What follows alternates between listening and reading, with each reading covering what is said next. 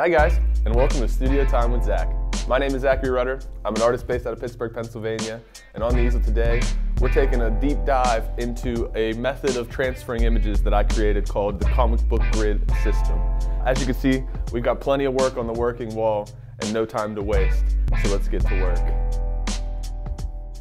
You guys may be wondering what I'm doing all this dancing for. Well, that's because I got some very exciting news. Before I tell you this news, I think it's better that I dress a little nicer, so now that's better. Get a load of the new all-over print sweater that is soon to be available at zachryrutterart.com. We are going to be releasing a brand new Sun Heart collection for the month of February for Valentine's Day. Many of you guys may not know this, but I've been doing an annual Spread Love Army Valentine's Day show for the last 2 years now, and we're coming up on our 3rd year. But due to COVID, having a celebration in person just doesn't seem possible. So what we're gonna try and do is release a whole new collection of clothing via my website, zachryrutterart.com. As you can see, the prototype for the all-over print sweater is perfect. It's so comfortable, and this is hand-stitched by some man I've never met. All the merchandise on my website is made possible by the lovely people at Printful, a print-on-demand site. Stop on over to zachryrutterart.com, buy yourself a shirt or two, and get ready for the brand new collection dropping February 1st. Now that we got that taken care of, we got a lot of work to do. We're coming into 2021, guns blazing, kapow. We got a ton of work to do. Like I said, this working wall is full, and we've got commissions backed up to March. So we got a lot of work to do. Before we get on to the actual project of this video, we're gonna finish up this little circle piece. This painting is titled Kiss of Death, and it was actually commissioned by my good friend Louis Castle of Louis Castle and the Rooks. You can check out all of his music on Spotify. I highly recommend You Just Make Me Feel Some Type of Way, one of my favorite songs of all time. I must say I'm very excited with how this piece came together. We checked another one off the commission list on the working wall. Now let's get to this week's lesson. So as I mentioned, we're focusing on the comic grid system. You can't really focus on the comic book grid system without comic books. I always try to use comic books depicting war as my background so that I could paint something positive and colorful and beautiful on the surface. Because like life, my artwork is meant to represent both the good and the bad coexisting, but always with the emphasis of the good being on the top. So what you'll need is a little Mod Podge, your comics, and a brush. I'm gonna save you guys the boring stuff. Check it out, guys. So now that we have our comic books collaged, the next step is to use our iPad to take a photograph of the canvas. Very nice. You're gonna wanna upload the photo to Procreate. You can see the photo's been added. It was a little smaller, so what I went ahead and did was distort the image so I could stretch it to the surface of the canvas. And then if you double tap that with both fingers, the opacity adjusts. So I usually take it about 50%, so when you zoom in, you could see the helicopter we see here. That might sound a little confusing, but that's okay, because I'm gonna show you exactly what I mean. So as you can see, I set my iPad up directly next to the canvas so I can continue looking back at my photo of the sketch and comparing the comic books underneath to the comic books on the surface of the canvas. I always like to find scenes that are pretty easy to begin with, such as the circle of the helmet of the football player. Then it's just a matter of slowly adding the details where they belong on the surface of the canvas. We've got the beginning of the skeleton outline finished. It's a very easy, very simple technique to transfer an image without any math. We've got the skeleton outline of the entire image finished. It's very rough and very hard to make out at first glance, but that's where our childlike instincts to color in the lines comes into play. Before I do that though, you can see I left this whole area blank, and if you look at the image, that's mainly the sun heart. So if I go ahead and incorporate the sun heart next, I'll know what details underneath I'll need to add. So let's add the sun heart, and then let's start coloring this baby in. So you can see I went with a stenciling technique to transfer the sun heart onto the image. I draw the sun heart so much that perfection is very important. I have talked about how I make my stencils in a different Studio Time with Zach. Definitely check out an older episode.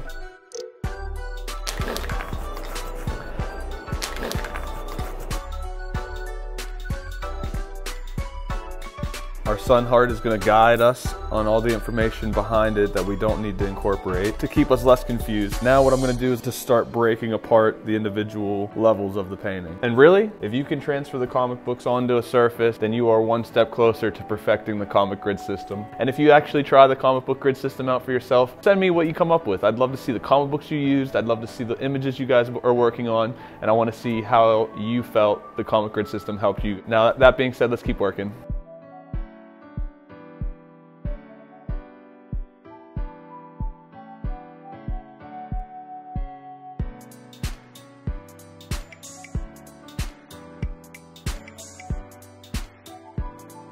Get into the details there. Down by the riverside. It's funny, 3 rivers. While we're letting the paint dry, I thought I'd take a second to tell you guys a little bit about this commission. This was commissioned by my dude Mitch. He's commissioning this piece for his mother, who is a die-hard Steelers fan. She's even got a Steelers themed bar in the basement of her house. He was dying to get a painting to brighten up that space. So I'm very excited with the progress so far, and I think Marcia is gonna absolutely love it when she gets it on her birthday. So Mitch and I have been good friends since freshman year of college. We were introduced by a mutual friend, our homie Master Chef Zach, who rests with God, unfortunately passed away a couple years ago. And that's only brought Mitch and I closer. One thing that our buddy Master Chef always said was be yourself. And both of them have always been huge supporters of my art and keep telling me time and time again, keep with it, keep hustling, keep grinding. So, yo Mitch, I'm so happy and honored to make this painting for your mother. And I appreciate having you in my life. I love you, brother. Take a quick intermission to clean some brushes.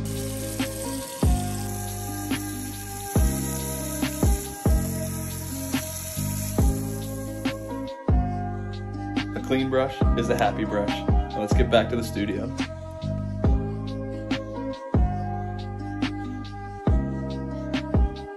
Check it out, we got all the color filled in. We're gonna let this sit for a little while, then it's time to get to work on the black outlining.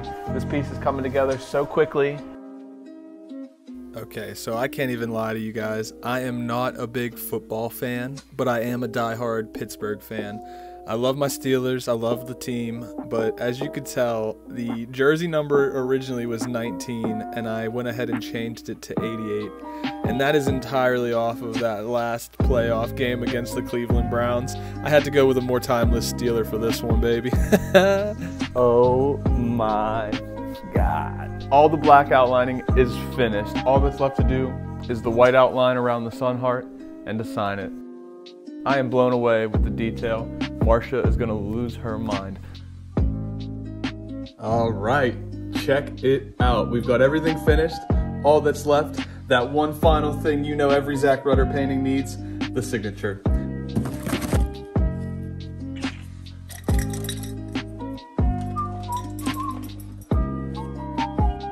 Acra red.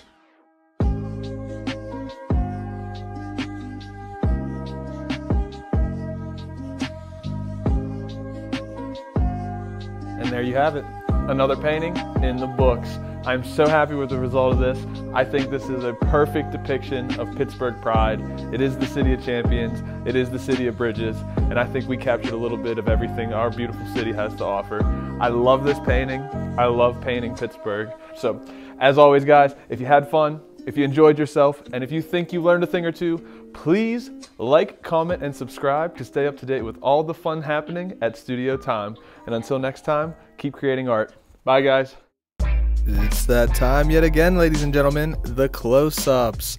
This week's close-ups are brought to you by all the beautiful people that helped make this video possible. Mitch for commissioning the artwork for his mother, my man Louis Castle for commissioning the circle painting, and for supplying some of the music in this very video. If you guys haven't, check out some of his music on Spotify, and definitely subscribe to the YouTube channel to keep up with everything going on. I've got tons of fun stuff coming, just you wait and see.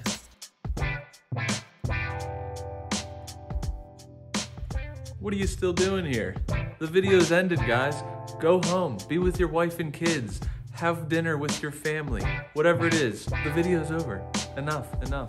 Wait, before you go though. Since I still have your attention, please subscribe to the channel. I've got a lot of fun projects lined up for 2021 that I don't think you guys are gonna wanna miss. Big things happening at Studio Time.